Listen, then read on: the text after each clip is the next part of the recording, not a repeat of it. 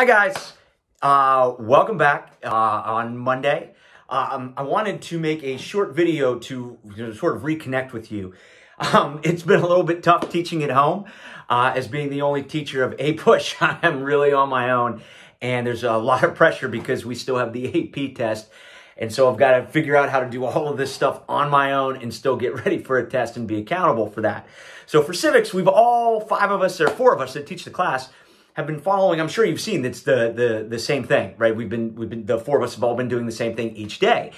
But since I've been kind of overwhelmed with the APUSH work, I really wanted to just get a chance to reach out and connect with you. And I'm going to start doing this on every Monday to sort of give you an overview as to what the week is.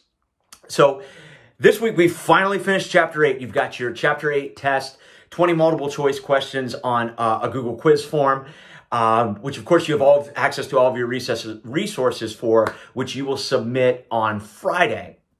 So Monday and Tuesday, today you're reading Chapter 8, Section 3.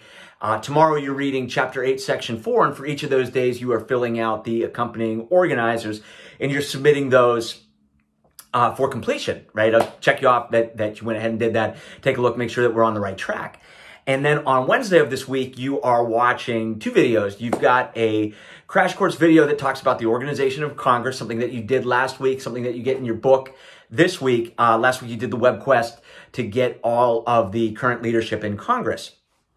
And then the other part we're still doing in Chapter 8 is really following through how a bill becomes a law, talking about how bills go through committees and all the processes that are involved in that. And that's the second video that you're watching on Wednesday, which is kind of a talking head that takes you through, diagramming how a bill becomes a law.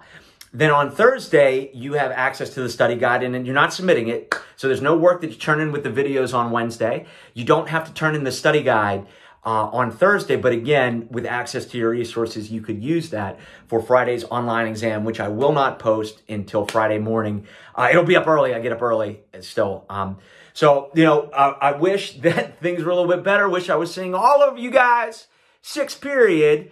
We could be ripping it up in class, but instead, kind of all following this same plan. And again, sorry, it's been a while reaching out.